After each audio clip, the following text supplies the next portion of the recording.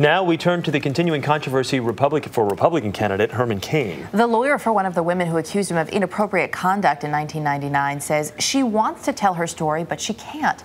As for Cain, he continues to insist there was no harassment. CBS News political correspondent Jan Crawford joins us from Washington this morning with more. Jan, good morning.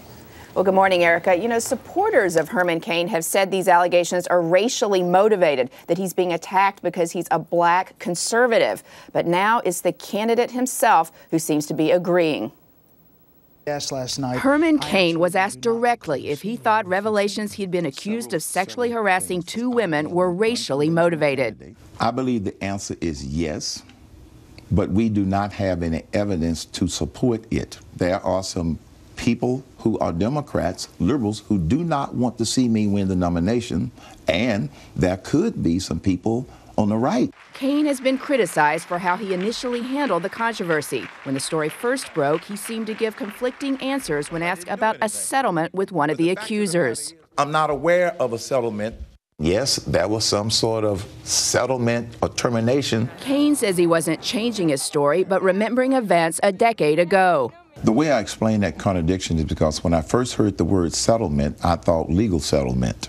And my recollection later was that there was an agreement. So I made an assumption about the word settlement. It wasn't intended to be Clintonian.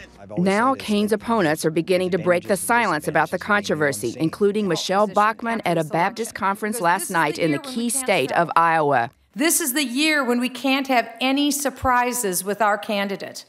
We have to have a candidate that we can know when we put them into office, we can trust them with their record of what they have done and who they are. And for the first time, the lawyer for one of Cain's accusers is speaking out. Joel Bennett says his client, a married federal employee living in Maryland, was credible. It had to be something that my client found upsetting, or she wouldn't have pursued the process. But Bennett says he does not remember the specific allegations. He does remember it was resolved through a confidential settlement agreement.